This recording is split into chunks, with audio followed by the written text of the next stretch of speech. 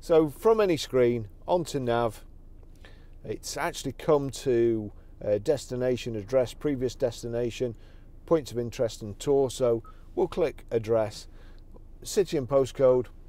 We'll click the postcode. It's already got our postcode, but that's the previous owner coming to see us. So we're Grosvenor Garage, Chorley Road, Wantleydale, Preston, PR. Now we need to go to numbers, so numbers are there. PR5, 4. It's defaulted back to letters J, S. Some you also need to, if there's only 2 numbers in a postcode, you need to put a space in, but this is automatically taken into account. Click on that. It's asking me for a house number, but Grosvenor Garage are into a house number, and then we click start. It's giving me 3 routes there: economy, short and fast. Done. Starting route guidance. That's it. Okay, I'll just show you how to delete a mobile from the Bluetooth audio system in this vehicle. So from any screen, you've got there your menu buttons, settings and so on. So onto the button that looks like a cog, it's showing Bluetooth here. We'll click Bluetooth.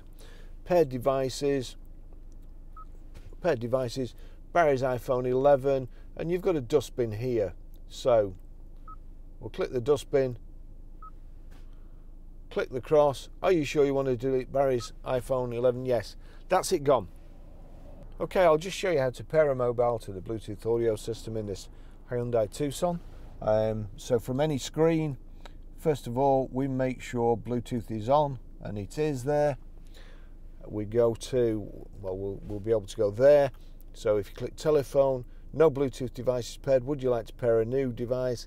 That would be yes, or you can also go into settings, but there you go. We'll do the easy way. Yes. It'll come up at the bottom here, Tucson. There you go, Tucson. Click on Tucson. Bluetooth pairing request. Do you want to pair? Yes. Connecting Bluetooth device. Confirm Bluetooth is active on your device.